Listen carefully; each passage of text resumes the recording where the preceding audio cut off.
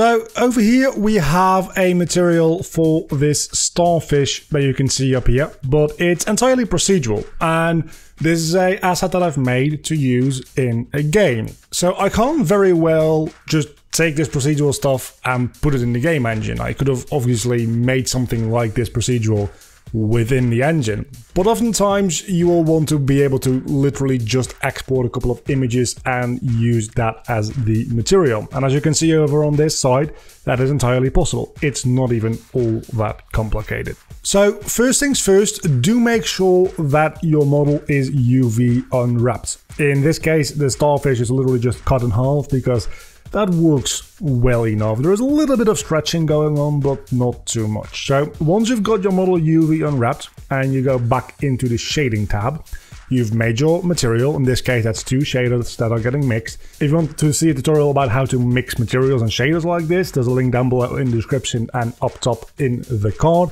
But now we have this material over here, which is absolutely fantastic, right? It's a nice little starfish, but we want to export it. Well, let's get into that. First things first, your rendering engine is going to have to be set to cycles. This will not work in Eevee. It's a little bit dumb that you have to do this, especially since you're not doing like actual 3D renders here, you're just baking the textures, but for some reason it doesn't work in Eevee, so do set it to cycles. Then you are going to make a new image texture. You're going to go new, call it something like base color starfish.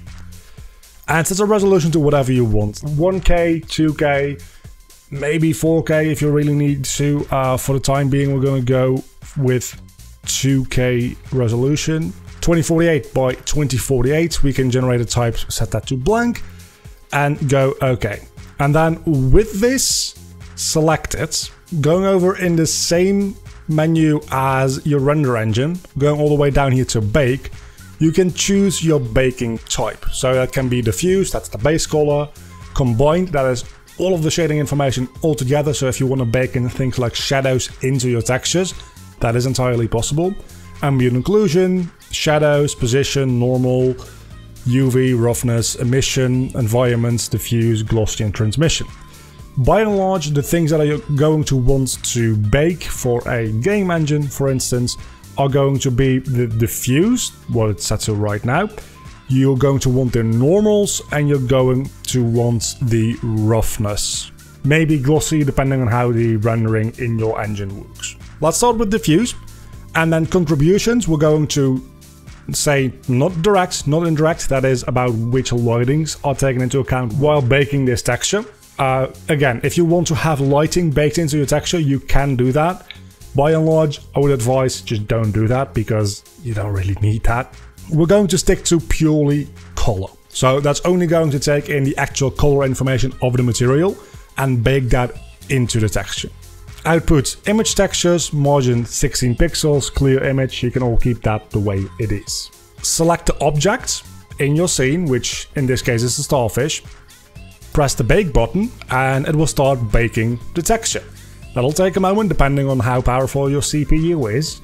As you can see, I have a pretty powerful CPU. It's taking a moment here, mostly because the entire thing is procedural.